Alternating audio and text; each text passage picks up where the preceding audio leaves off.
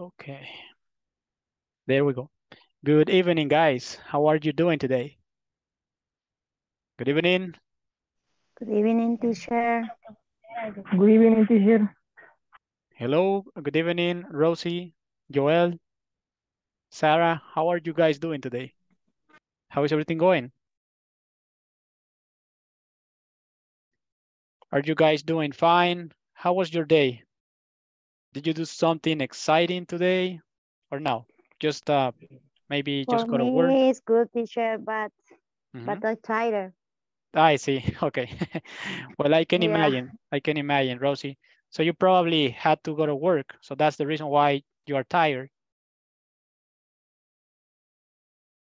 Yes. I see. For my work. Because of work. Okay. Okay. Very good. Thank you, Rosie.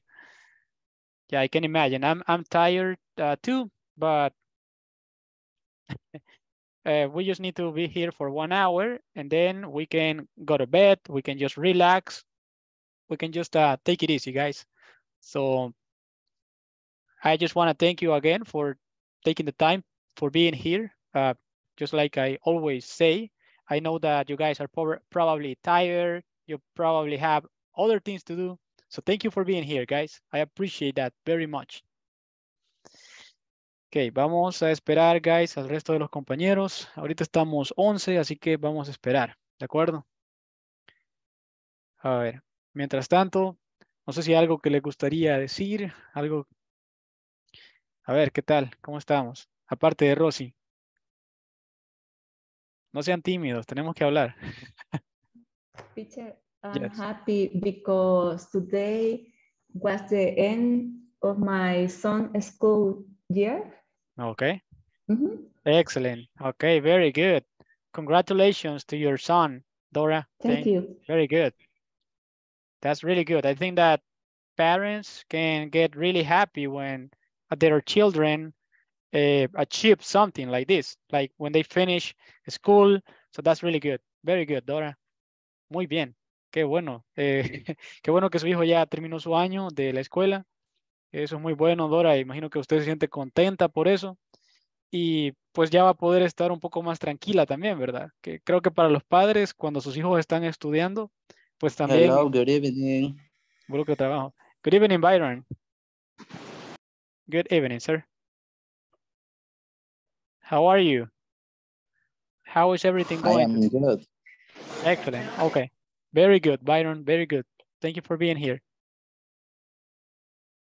Ok, muy bien, guys. Excelente.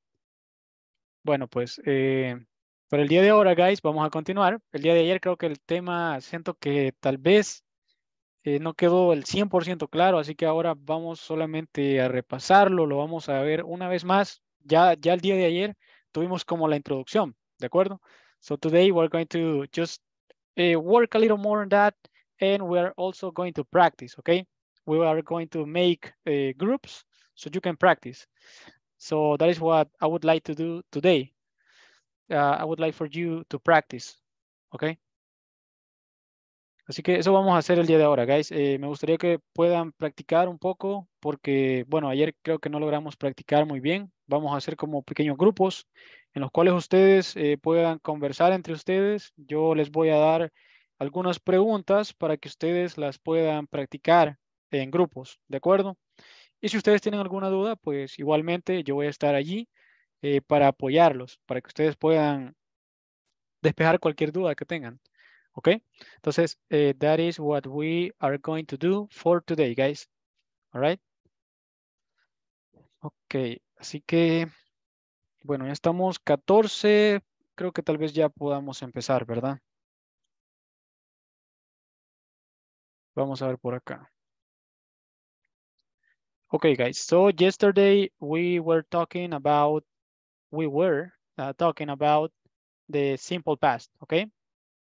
We said that the simple past, it is something that we can use. So we can talk about something that happened in the past and started in the past and ended in the past as well. Okay. So that is what we said yesterday.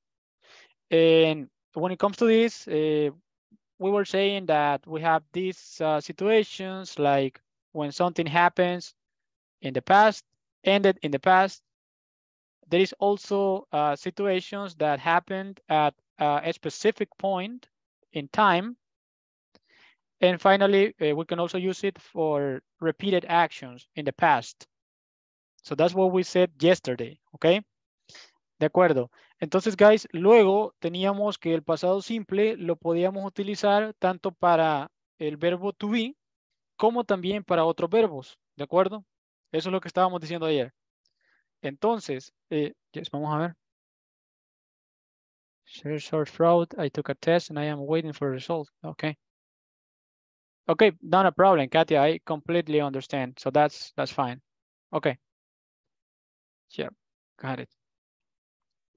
That's fine. Not a problem.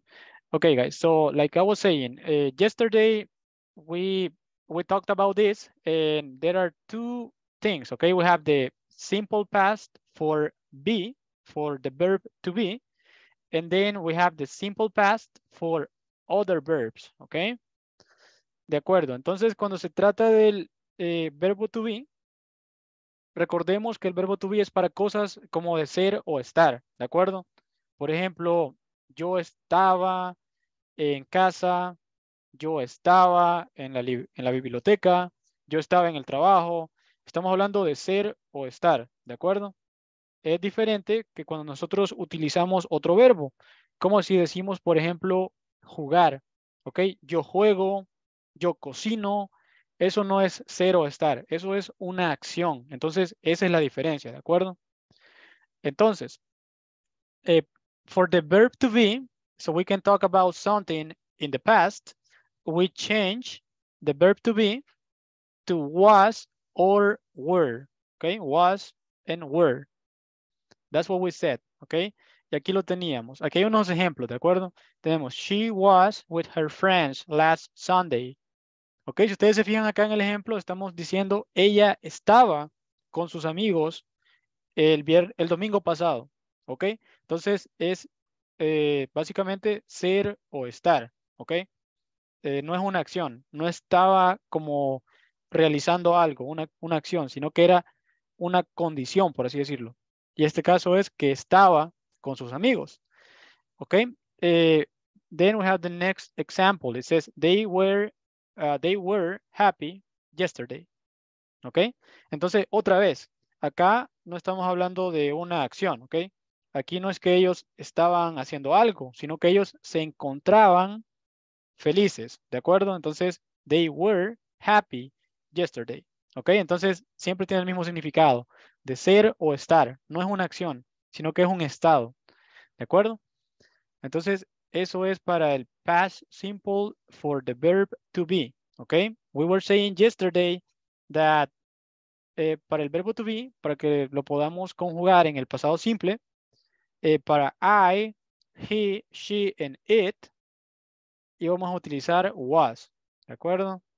Entonces era I was, he was, she was, it was. ¿Ok? Y luego, para los demás, como you, they, and we, vamos a utilizar were, ¿ok? You were, they were, we were, ¿ok? Entonces, allí, esa es la forma en la que lo vamos a conjugar, ¿de acuerdo?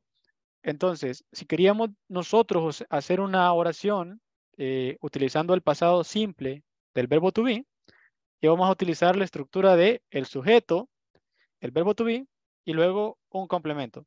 ¿De acuerdo? Era como que I was happy yesterday. They were at the library. ¿Ok? Entonces, they, sujeto, were, es el verbo to be en pasado y luego un complemento. ¿Ok? Que describe qué condición era. ¿De acuerdo? Era como estar en la biblioteca, estar feliz y así. ¿De acuerdo? Entonces, para eso lo utilizamos. I was happy today in the morning, for example. Entonces, esa es como la clave, guys. Eso se los quería explicar nuevamente para que no nos quede duda. ¿Ok? Entonces, ¿qué pasa si nosotros queremos hacer preguntas? Si nosotros queremos hacer preguntas es de esta forma. Simplemente cambiamos el orden, ¿verdad? Como lo hacemos prácticamente con todos los tiempos del verbo. Simplemente cambiamos el verbo y lo ponemos al principio, lo ponemos antes de nuestro sujeto. So, for example, we have this, it says, was I sleepy? Es como estaba soñoliento. En este caso es una yes, no question, right? So it's going to be the answer, yes, you were. Esa sería la respuesta, ¿verdad? Porque es una pregunta del tipo yes, no. O sea, vamos a obtener un sí o un no. Yes, una coma, yes, you were. O va a ser no, perdón, you were not, por ejemplo. ¿Ok? Entonces, esa va a ser la respuesta en este caso. Yes, you were o no, you were not. Así va a ser. De acuerdo. La siguiente dice, were you late? ¿Ok? ¿Estuviste tarde? ¿Estabas tarde ahora para la clase o estabas tarde para el trabajo? Entonces la respuesta va a ser la misma estructura. Yes, I was. Or no, I wasn't. Lo podemos hacer también de la forma contractada, que es de esta forma, ¿ok?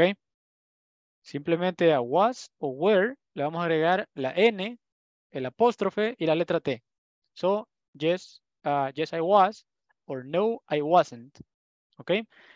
Entonces vamos a nosotros más adelante practicar para que nosotros podamos recordar de manera automática cuando vamos a utilizar was and were, porque a veces tendemos a confundirnos, ¿verdad? De repente decimos you was o they was, entonces eso no va, ¿verdad? Entonces vamos a practicar para que ustedes lo puedan memorizar fácilmente y que no les cueste nada, ¿ok? So, aquí tenemos más ejemplos. Si ustedes se fijan, todos se tratan de un estado, ¿ok? Entonces acá el estado es estar somnoliento. Aquí es estar tarde. En el siguiente dice, was he at the library? Entonces es estar en la biblioteca. ¿De acuerdo? ¿Estaba él en la biblioteca? Was she kind? Esto es decir, ¿fue ella amable? ¿Ok? Kind es amable. Luego, was it hot? ¿Estaba caliente? ¿Estaba haciendo calor? Eso sería la pregunta en ese caso. Was it hot? And then, were we hungry? ¿Estábamos hambrientos? Y finally, it says, were they at work? ¿Ok? Were they at work? Entonces, todos son estados, ¿de acuerdo? Esa es la diferencia. Vamos a ver a continuación cómo se hace en el caso de los otros verbos, ¿ok? Los verbos en los cuales nosotros describimos una acción. Ya es algo diferente, ¿ok?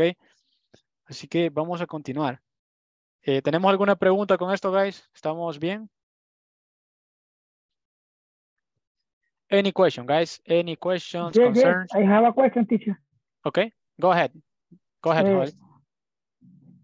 Solo preguntas vamos a ver o podemos formular otras oraciones con ese mismo. Claro, claro. Podemos formular oraciones también, ¿ok? Entonces, perdón que no puse más ejemplos, Joel. Perdón para todos en la clase. Pero sí, bueno, la estructura para las oraciones afirmativas es la siguiente. Solamente es el sujeto, que puede ser un pronombre, como en este caso, she, he, they. Esos son los pronombres, ¿ok? Creo que ustedes ya lo tienen claro. Esos son los pronombres. O puede ser un nombre. Puede ser, por ejemplo, digamos, Myra o Maria was with her friends last Sunday. ¿Ok? El sujeto, luego el verbo to be y luego un complemento. ¿Ok? De el estado en el que estaba esa persona. En este caso, que ella estaba con sus amigos. Entonces, esa sería la estructura, ¿verdad? Sujeto, verbo to be y el complemento. Okay. Then we have the next example. It says they were happy yesterday. Okay. Entonces sujeto, verbo to be y el complemento. ¿De acuerdo? Esas serían las oraciones de tipo afirmativa. they were happy yesterday. O, por ejemplo, I was at work this morning. Ese sería otro ejemplo de una oración afirmativa. O I was, o digamos otro ejemplo, ¿verdad? We were with some friends on Monday. Y lo podemos agregar un poco más. Podemos decir on Monday morning, ¿ok? Vamos a ser un poco más específicos. ¿De acuerdo? Entonces, we were with some friends on Monday morning. We were, ¿ok? Entonces, esa sería la estructura. Si ustedes se fijan, siempre es igual. Sujeto, verbo to be en pasado y el complemento, ¿ok? Entonces, no sé si le quedó claro en esta parte, Joel. Yes, teacher. Ok, very good, very good. Ok, guys, so esas son las oraciones afirmativas. Acá está, ¿verdad? Esto vamos a memorizarlo. He, she, it, and I was. All the rest were. Ok. Y aquí están las preguntas del tipo yes, no. Ok. Simplemente es I was. Cambiamos el orden a was I. You were, then were you. Y así. ¿De acuerdo? Teacher, Sí. the pronunciation of where is the sign of where the place. No, esa es una buena pregunta, de hecho. That's an excellent question. Avi, so there is a different pronunciation for both of them. So when it comes to where, it rhymes with air, okay? And then, digamos acá, vamos a ponerlo por acá. Where, and then where rhymes with her, okay? Bueno, la pronunciación es un poco difícil, guys. De hecho, es una muy buena observación la de Abby. Y lo que tenemos que hacer es buscar como palabras que sean similares en pronunciación, en este caso. Entonces, where es casi el mismo sonido que air, ¿ok? Y where es casi el mismo sonido que her, ¿ok? So, where, her, where, air. Entonces, un poquito diferente, ¿de acuerdo? Sería como que, where were you? Where were you? Es como si se los pudiera poner de alguna forma, en este caso, el sonido es más como una mezcla entre la E y la O de nosotros. Es como were were you? Es bien leve la diferencia, pero sí la hay, ¿de acuerdo? Así que mi recomendación es que nosotros practiquemos, que tratemos de buscar palabras en este caso que son similares, como her, en pronunciación, para que la podamos pronunciar de la forma correcta. Entonces, sí, son diferentes, son diferentes. Igualmente, si ustedes, digamos, en algún punto no lo logran pronunciar exactamente como es, creo que igual el contexto nos ayuda, ¿verdad? Para poder expresarnos bien. Pero sí, son diferentes. Entonces, where were you? Yeah, yeah. Así que son diferentes. Espero no confundirlos con esto, guys. Solamente se los menciono porque la pregunta de Abby. Y bueno, sí es un poquito diferente, ¿ok? Okay, so any question, guys? Do you have any questions about this? Any questions before we continue? Vamos a ver. Yes, let's continue. Okay, let's continue. Very good. Bueno, y ayer estábamos hablando también, guys, de los verbos irregulares, ¿de acuerdo? Dijimos que teníamos verbos regulares y verbos irregulares, ¿correcto? Dijimos que los verbos irregulares simplemente, los verbos regulares, por lo general, solamente agregábamos la E y la D al final. Y ya con eso se cambiaba al pasado, ¿de acuerdo? Y cuando se trata de los verbos irregulares, then we said that when it comes to irregular verbs, we need to change it completely, okay? We just need to remember the way that they are. Like in this case, like when we say eat, and then ate. As you can see, it's totally different. We don't add just the ed at the end. It changes completely. So that is the difference between regular and irregular verbs.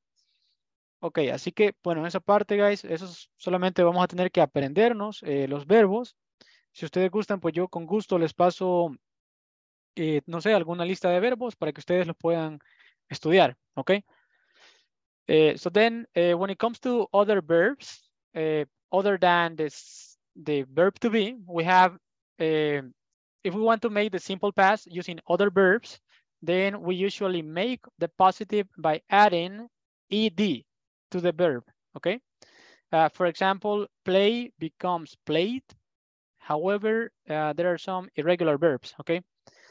Entonces acá, como estaba mencionando, para otros verbos, normalmente solo agregamos la ed al final. Oh, thank you so much, Patricia. Okay, so Patricia is sharing a list of regular and irregular verbs. Ok, muy bien. Sí, Marbelli, parece que Patricia nos compartió por acá una lista, así que la vamos a revisar y pues ahí la tienen ustedes también, ¿de acuerdo? There we go. Thank you so much, Patricia. I appreciate that. Ok, bueno, entonces, como les estaba mencionando, guys, vimos ayer también la estructura, ¿de acuerdo? A diferencia del verbo to be, en este caso, ya no vamos a utilizar was, were y todo eso, sino que en este caso ya es un verbo. ¿Ok? Un verbo que expresa una acción. Por ejemplo, acá, I forgot to tell my supervisor about my schedule. ¿Ok? He went to the mall this morning. Entonces, la misma estructura prácticamente, solo que acá estamos hablando de una acción. ¿Ok? Aquí decimos, se me olvidó, yo olvidé decirle a mi supervisor acerca de mi horario. ¿Ok? La siguiente dice, he went to the mall this morning. Él fue al centro comercial esta mañana. ¿Ok? Esta es una afirmación, una oración del tipo positiva. ¿De acuerdo? Entonces, es el sujeto, el pasado simple del verbo y luego un complemento. Digámoslo así. ¿Ok? Entonces ya aquí ya no sería was and were, porque no estamos hablando de un estado, estamos hablando de una acción. ¿Ok? So that would be the structure, guys. Vamos a ver. Vamos a continuar. Quería mostrarles algo. Yes. I have a question. Yes, go ahead. And in the structure, at the end of the structure, in the name of object, what is the meaning of if any? Yes, that is an excellent question. So Rene, sometimes you can just say, for example, I forgot. Okay, that would be just the subject and then the simple past tense. In that case, you are not adding an object, okay? Because you don't need it, or because you don't want to. So that is the reason why it says if any, because it's something that it depends on the situation, okay? You can do it or you don't have to do it, okay? It's something that depends. Así que depende, guys, el objeto o el complemento es algo que se puede agregar o que no se puede agregar. O sea, básicamente para formar esta estructura del pasado simple, solamente necesitamos del sujeto más el verbo en pasado prácticamente. Entonces, el objeto nosotros lo agregamos o el complemento de acuerdo a la información que queremos transmitir y si es necesario, ¿de acuerdo? Entonces, en estos casos, si yo no he dicho algo previamente, probablemente sí tengo que agregar un objeto, tengo que agregar un complemento para darle sentido a lo que estoy diciendo. Pero en otros casos, pues no, tal vez no sea necesario. Por ejemplo, si estamos hablando de algo y me preguntan si ya hice alguna cosa y a mí se me olvidó, yo puedo decir, no, I forgot. Y ahí está claro, no hay un complemento, no hay un objeto, porque no es necesario. Entonces, esa es la razón. Ok, so, let's continue, guys. Vamos a continuar. Ok, dijimos también que para las oraciones de tipo negativas es casi que lo mismo, solamente que nosotros agregamos antes del verbo en la forma base, ¿ok? Acá no lo vamos a cambiar. Aquí en este caso el verbo no va a estar en pasado. ¿Por qué? Porque nosotros vamos a utilizar el auxiliar did, ¿ok? So like in this case, si nosotros omitimos esta primera parte de la oración, nos quedaría de la forma siguiente. They didn't buy tickets for the concert, ¿ok? So they, it's the subject, then we have didn't, o puede ser did not, luego el verbo en la forma base, ¿de acuerdo? Aquí no lo vamos a cambiar. Aquí no vamos a decir they didn't bought tickets for the concert, ¿ok? Porque ya tenemos el auxiliar, entonces no lo vamos a cambiar, se va a quedar en la forma base, ¿ok? ¿Estamos claros ahí, guys? Así que recuerden, ¿verdad? Cuando ustedes quieran decir algo negativo y tengan el auxiliar, no van a cambiar el verbo, no lo van a poner en pasado, ¿de acuerdo? Bueno, vamos a continuar entonces. Solo en este caso sería, ¿verdad? ¿Perdón?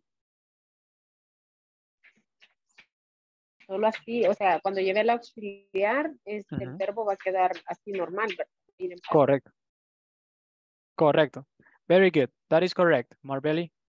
So yes, like in this case, when it comes to the questions, okay, we have did, for example, did you go? Okay, did plus the subject plus the base form of the verb, okay. En este caso, como ya tenemos el auxiliar did acá, el verbo va en la forma base, ok.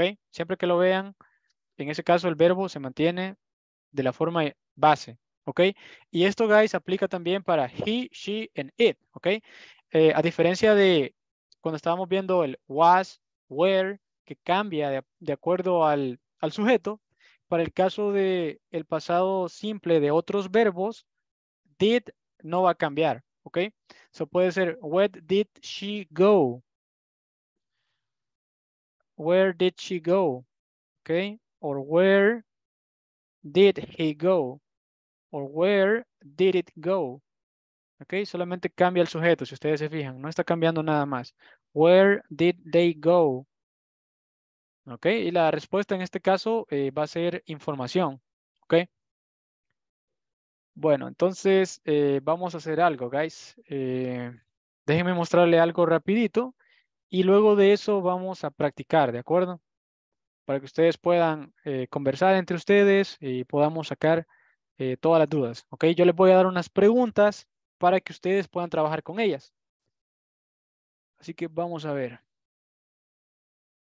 Les voy a mostrar un video primero, rapidito, acerca de esto.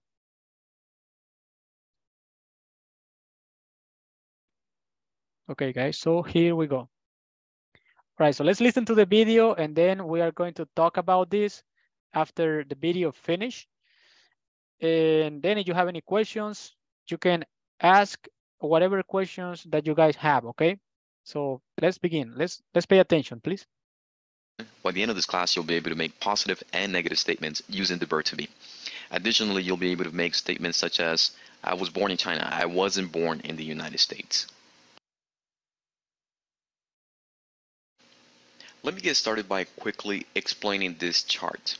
First of all, what we're going to do is we're going to talk about this chart, and we're going to quickly focus on the left side of this chart. Okay, so what we're going to do is we're going to learn how to make positive statements such as I was born in Argentina, and how to make negative statements such as I wasn't born in, let's say, Mexico.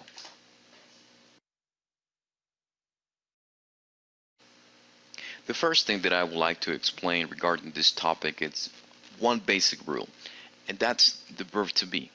So let me get to that. What I want to do is explain the following concept, and that is that the verb to be will change depending on the pronoun that you use. For instance, whenever you use the pronouns I, he, she, or it, the verb to be that we're going to have to use for positive sentences is was. And whenever we make a negative sentence, then we're going to have to use wasn't. So if we look at our example here at the top, I was born in Argentina. If I use another pronoun, let's say that I use the pronoun he, then I will say he was born in Argentina. If I were to use the pronoun she, then I would say she was born in Argentina. And obviously the same thing whenever we make a positive or negative sentence with the other pronouns. So if I were to talk about we, then we will say something like we were born in Argentina. You were born in Argentina. They were born in Argentina.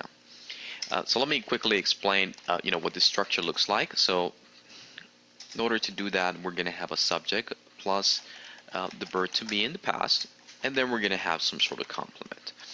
So the example is, I was born in Argentina. Okay.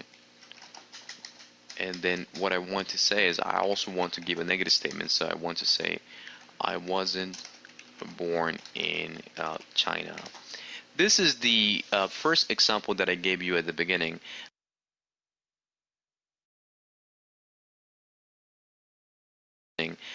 And what I want to do at this time, I just want to quickly color that. I'm going to color the subject in red, and I would like to color the verb in green, and then the complement, I'm just going to go ahead and color that in a different color.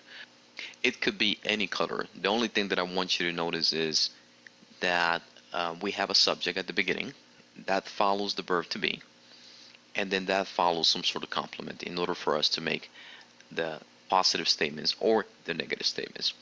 So I mentioned that the subject, we can change that to any subject that we would like. So for example, we could say he was born in Argentina. We could say she was born in Argentina. And also, I quickly want you to learn that you may also use names here. So for example, you may say Peter was born in Argentina, right? Mary was born in Argentina, and so on and so forth. And of course, if we want to make negative statements, then we would say something like this. He wasn't born in China, right? I was born in Argentina. I wasn't born in China. Whenever we change the subject, now we use you. So therefore, we're going to have to use the verb to be where. And in our negative statements, that would be weren't. So you were born in Argentina. And of course, we can say you, and this will be in its negative form. So this will be you weren't born in China. So what I would like for you to do now is to tell me in what part of the world were you born? And I want you to give me positive statements and negative statements about yourself. So for instance, let's say that you were born in Brazil. Well, then you will tell me something like, I was born in Brazil. And obviously, because you were born in Brazil, you weren't born in Argentina. So your statement could be, I was born in Brazil. I wasn't born in Argentina. And I know there are students from different parts of the world, so maybe your statement could be, I was born in China. I wasn't born in Japan. And perhaps your parents were born in France. So my parents were born in France. And I want you to make a negative statement with that. So they weren't born in, let's say. Okay, guys. So, all right. So guys, do you have any questions about this? As you can see, he explained exactly what I explained to you just a moment ago. Okay. So we have the structure, we have the conjugation here, how it works. Okay. So do you have any questions about this? If you don't have any question, guys, we are going to practice, okay? Because that's what I would like for you to do. So I would like you to answer the same questions that he proposed in the video, okay? So he was saying that you can ask, for example, ok, vamos a hacerlo como en grupos, ¿de acuerdo? Va a ser como entre ustedes, me gustaría que pregunten, hagan preguntas y que se contesten a esas preguntas, por ejemplo, diciendo dónde nacieron, ¿ok? Por ejemplo, where were you born, ¿ok? Y la otra persona va a contestar, I was born in San Salvador, or I was born in Mexico or wherever, okay? You can say, I was born in Mexico. I wasn't born in El Salvador. So you can say things like that, guys. That's what I would like for you to do. And also, I would like for you guys to talk about things that you did, okay? For example, so where were you last Friday? Okay, y vamos a contestar a esas preguntas. Ustedes van a decir, so I was with my family, or I was at school, or I was at work, and things like that, okay? Eso es lo que me gustaría que hagamos, que ustedes puedan hablar acerca de estas cosas que ustedes hicieron o que otras personas hicieron para que podamos poner en práctica el uso de el verbo to be en el pasado con diferentes sujetos, ¿de acuerdo? Entonces vamos a hacer eso. No sé si tienen alguna pregunta antes de que lo hagamos. Voy a poner por acá quizás las preguntas o se las voy a mandar al grupo quizás para que podamos practicar. So, where were you born? También podemos preguntar, where were your parents born? Perdón, acá es la your parents born. Así. O where were you last Friday? Preguntas de este tipo vamos a hacer, ¿de acuerdo? Quiero que hagamos esto, lo vamos a hacer en grupos y yo voy a estar revisando con ustedes para ver si hay alguna pregunta o algo que ustedes quieran decir, ¿de acuerdo?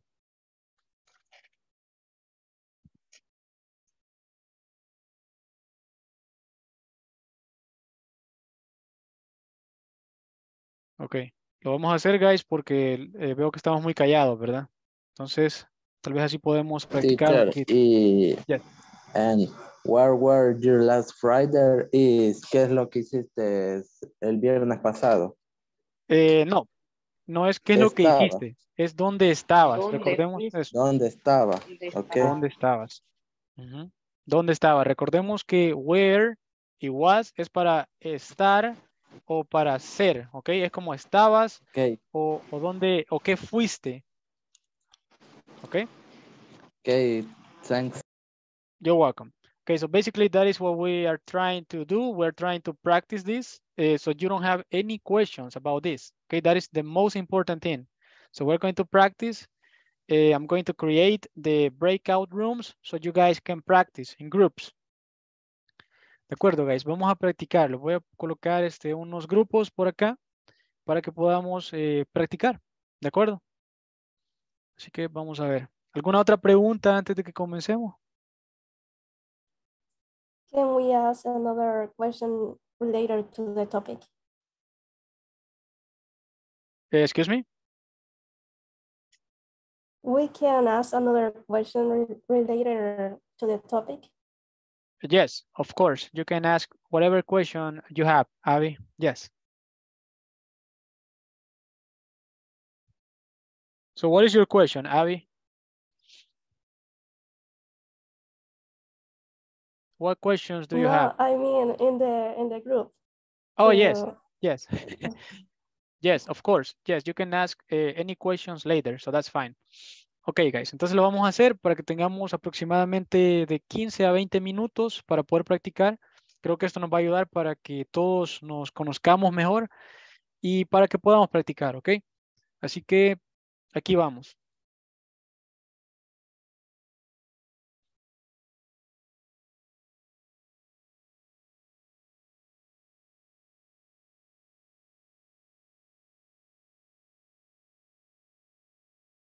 Okay, so let's go. Where were you? Oh, vamos a ver. A join.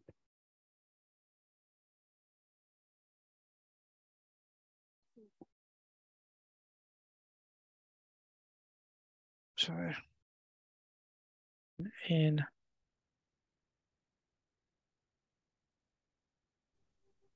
Hi. Hello, guys. Hello. Hi. Hello. Hello. Are you ready? Yeah, but we don't have the questions.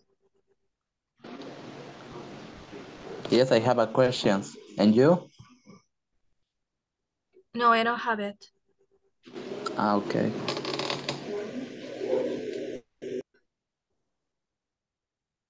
Teacher, will you send you to the WhatsApp or? Yes, I can do that. Let me send you the questions on WhatsApp, okay? Thanks. You're welcome. So all of you guys can have it because I know that it can be easier like that. So here we go.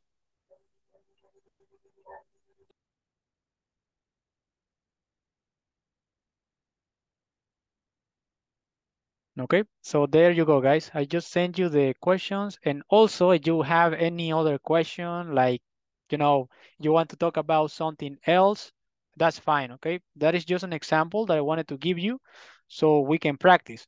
But you can ask whatever question that you want, okay? So puede ser como los que estábamos viendo en la clase, puede ser como how was the weather last Friday, or how was your vacation trip. Ustedes pueden preguntar cualquier cosa que ustedes gusten.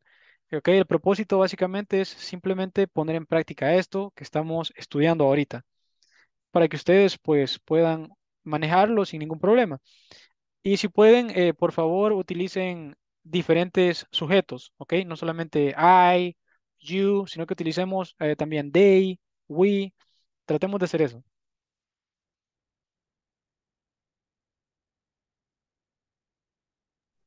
Okay, Okay, so teacher. Good evening. Good evening, Jacqueline. Good Good evening. evening. good evening. Okay. So, Patricia, yes. were you where you born? I was born in San Salvador. Okay. Very good, Patricia. So yes, remember, Jacqueline, it is where were you born? Okay. Es donde naciste, ¿de acuerdo? So where were you born? Okay, teacher. And Byron, where were your parents born? Very good. Hello. When were my parents born? Yes. Was my parents were born in Chalatenango. Okay, excellent. Very good, Byron, very good. Ahí está, muy bien. Excelente trabajo, guys.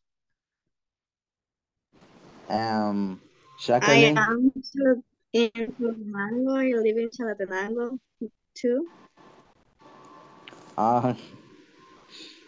Okay. Yes. Nice. When were you born? I was born in Chalatenango. No, when? In specific. So Byron. Oh, sorry. ¿Cómo tengo que contestar ahí, teacher? En ese caso, usted tiene que decir I was born in. I was born. Correcto. I was born in 1st September 1997.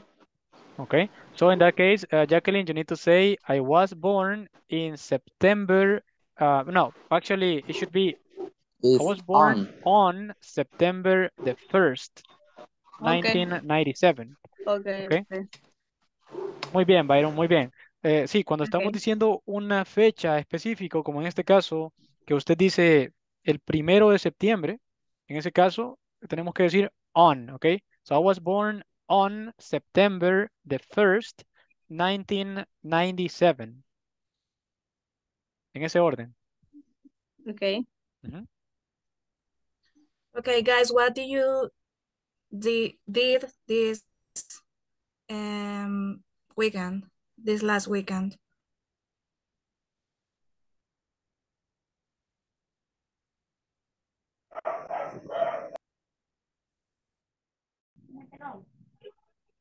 Hello, guys. Hi, hello. Coach. Hello. How are you doing, guys? Any questions? Everything clear? It's everything fine here. Okay, very good. All right, so what examples do you guys have at this point? Can you tell me the examples that you have? So we were talking about where were you born? Okay. And then we can use we could use all the questions, but at the beginning it was like a introducing about yourself. Okay. To kill the time. Okay, very good. Okay, very good. That's good. Yes, that is the purpose of this kind of activities. So you guys can interact, so you can introduce yourselves, and also so we can practice. So that's good. Okay. So no questions so far. No questions, Coach. Okay. About the order and it's everything clear. Very good. Very good. Okay. I'm happy to hear that, guys. So I'm going to move to another group. Very good. I Bye, have a guys. question. Oh, okay. Go ahead, Natalie. Can you give us another example of questions? Sure, sure. Let me see. Okay. Okay, so for example, well, you can say things like, when was the last time that you ate sushi, for example? Or when was the last time that you went to a party? Or ¿qué otro tipo de ejemplos le gustaría, Natalie? A ver. I think that examples you gave me are good. Thank you. Okay, very good. You're welcome. Because I mean, you can talk about other things like how was the weather yesterday, or how was the weather this morning. You can talk about things like that, like situations that happened in the past. Okay, so there can be many things. Por ejemplo, puede ser, were you sleepy last night? Or hay varias formas de hacerlo, ¿de acuerdo? Entonces, si quieren, yo le busco más para que las puedan tener. En este momento, a veces no se me ocurren muchas, pero les puedo conseguir más. Sure, thank you. You're welcome. Okay. All right, guys. Any other question before I leave? No, Coach. I don't have any question. No questions. Okay, very good. Okay, guys. So I will go to a different group. Okay. Bye, guys. Bye, Coach.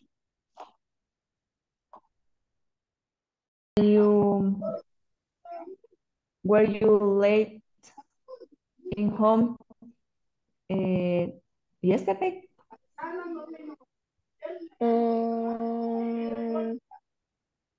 No, I wasn't.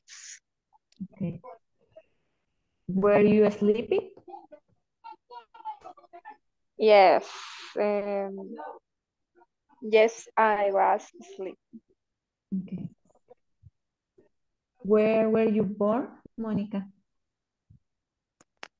I was born in Santana, El Salvador. Where were your parents born? My parents was in El Salvador. Okay, Monica, where were you last Friday? I was last Friday in the church. Okay, what church your visit? I was visit church, el poder del Espíritu Santo. Okay. Who? Sí. Okay. No, ya le iba a preguntar, pero okay, pregúntanos. Okay. Alicia, where were you born? I was born in San Salvador. Okay. Where were your parents born? My parents were born in Cuscatlán. Okay. To understand the conversation. Okay. Hi, teacher. Hello, guys. How is everything going? Do you have any question, guys? No question. Bueno, yo tenía una pregunta, pero el compañero ya me aclaró cuando estábamos conversando. Hice mal la respuesta, una de las respuestas, pero ya con lo que él me mencionó, caí en cuenta lo que nos estaba explicando usted de que en algunos casos no es necesario usar was o were, sino el verbo ed. Entonces Correcto. sí. Okay, Ajá. muy bien. Sí. Very good. Okay, so are you guys working with the examples that I gave you, or did you do something different? We first with the examples that you give us, but at the end we was talking about other things. So you were talking about other things, okay? Remember, Yeah, we were. we were talking about other things. Okay, very good, very good. So that's what we need. We need to practice that because I know, and this is what happens, that sometimes we forgot how to conjugate the words, okay? A mí me pasaba bastante que yo a veces confundía, ¿verdad? Decía you was o they was y cosas así. Entonces, por eso practicamos para que ustedes puedan tener esa fluidez, ¿de acuerdo? Eso es lo que estamos buscando.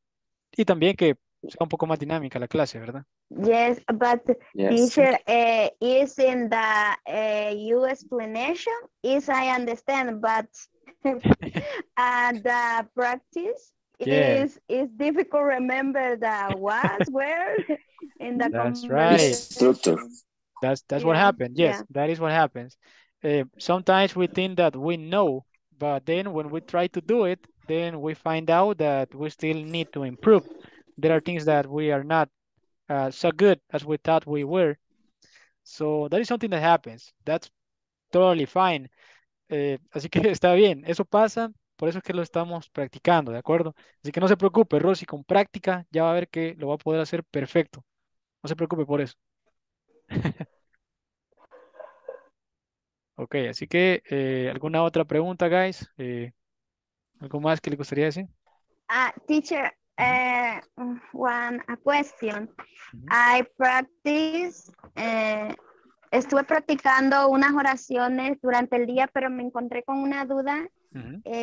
Por ejemplo, yo estaba pensando en in the morning, I don't know say is correct the sentence.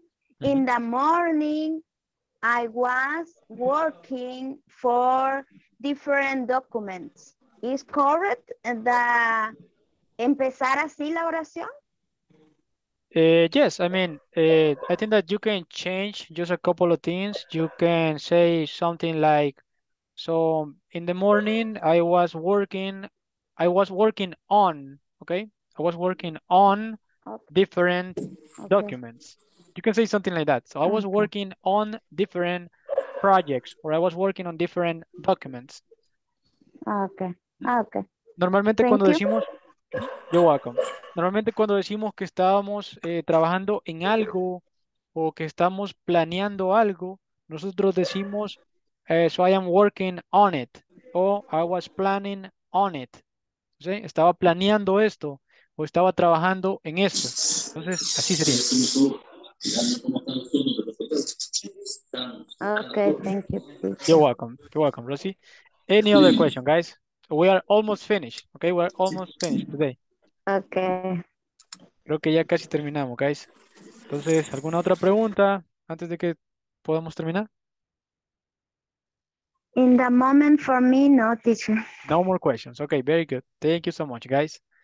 Yeah, so I think that we are going to finish for today.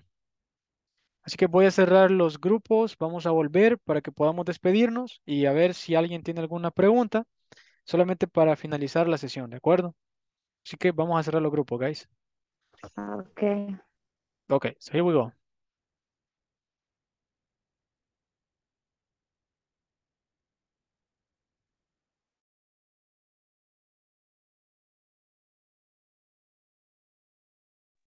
Yeah, everybody's muted. I think that we are fine. Hi, guys.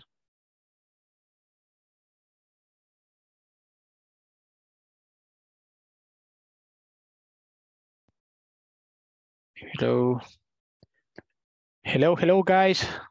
How are you doing, guys? Did you like it? Did you like the little practice that we had? I like it. Very good. Yes, I like it. Yeah, Okay, it was very fun. excellent. Very good, guys. Yes, so I was checking on some of you guys and I was able to notice that you guys are doing an excellent job. Okay, so I want to congratulate you guys because you did an excellent job. So let's keep going like that, okay? Very good. Very good, guys. Muy bien. Me gustó mucho, los felicito a todos, guys. Yo los estaba revisando, estaba escuchando a bastantes de ustedes y muy buen trabajo. Creo que voy a intentar conseguirles más ejemplos para que ustedes puedan practicar y que ustedes puedan estudiar más posibilidades con respecto a esto, ¿de acuerdo? Pero en general han hecho un muy buen trabajo. Solamente tenemos que practicar en algunos casos el uso de where y was, ¿de acuerdo? A veces nos confundimos. A veces decimos we was, ¿ok? O cosas así. Entonces tenemos que memorizar esa parte. Pero aparte de eso, pues muy bien, muy buen trabajo, guys. Entonces eso sería para el día de ahora. Creo que ya quedamos un poco más claros en cuanto a el pasado del verbo to be y también el pasado de otros verbos, ¿ok? No sé si tienen alguna pregunta, guys, en este momento. Any question, guys? Anything that you would like to say? Anything at all? I have a question. Una pregunta, yo ya estoy diciendo el verbo en pasado, es necesario como decir, por ejemplo, ayer ella bailó con su papá. ¿Es necesario que haga énfasis en el yesterday o solo basta con el verbo en el pasado? Okay, excellent question, Dora. Yes, I mean, if you want to be specific about when it happened, then I think that yes, you need to use yesterday. But if you just want to say that she did something, in this case that she danced, then you don't have to, okay? But yesterday is something that is going to help you so you can specify when it happened, when the action happened.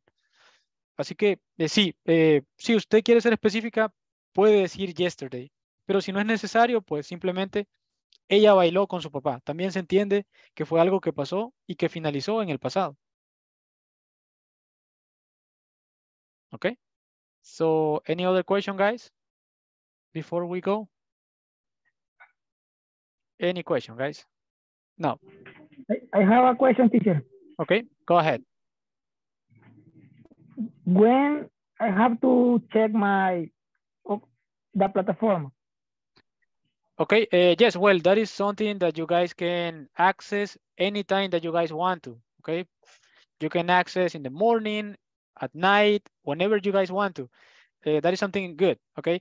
So basically for this week, you guys have to complete section 1, okay? There are some activities on the website that you need to complete.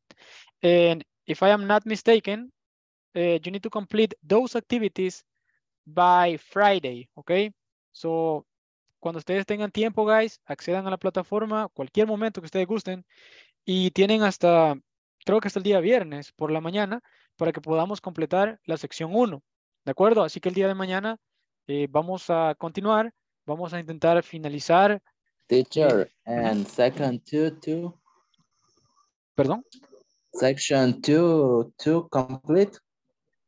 Yes, okay. If you want to, you can complete the section number 2. That's fine because you can do it whenever you want to actually. But you guys are required to finish section 1 by the end of the week, okay? Pero si ustedes gustan, guys, si ustedes quieren terminar la sección 2 o algo por el estilo, también lo pueden hacer, ¿De acuerdo? Eso es importante. No hay como una restricción con respecto a eso. Pero por ahora, para esta semana, nos corresponde la sección número 1. Yes, Patricia. Sí, yo me metí a la plataforma y me dice que no estoy inscrita en ningún curso. Ah, okay.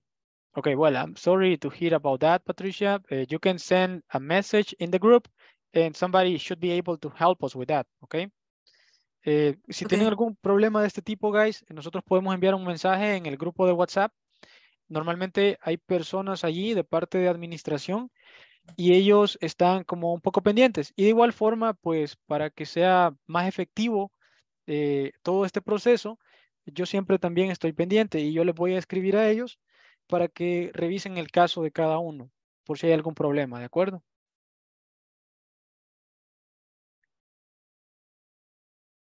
Okay, so, all right, guys. Any other questions before we go? Are you going to share us the list of irregular verbs? Of course. Yes, I will do that. I promise. I will do that, guys. I'm going to share the presentation and I'm also going to share the list of irregular and regular verbs. Okay, so you can study. So I will do that, guys. I promise. Sí, lo voy a hacer, guys. No, no se preocupen. Les pido perdón ahí si de repente se me olvida, pero lo voy a hacer. Okay. Thank you. You're welcome, Natalie. Okay, guys. Any other questions, guys? Okay, so we don't have any more questions, guys. I just want to thank you again for being here. Remember, I will see you guys tomorrow at 8 p.m. Okay, so I hope you guys have a great evening.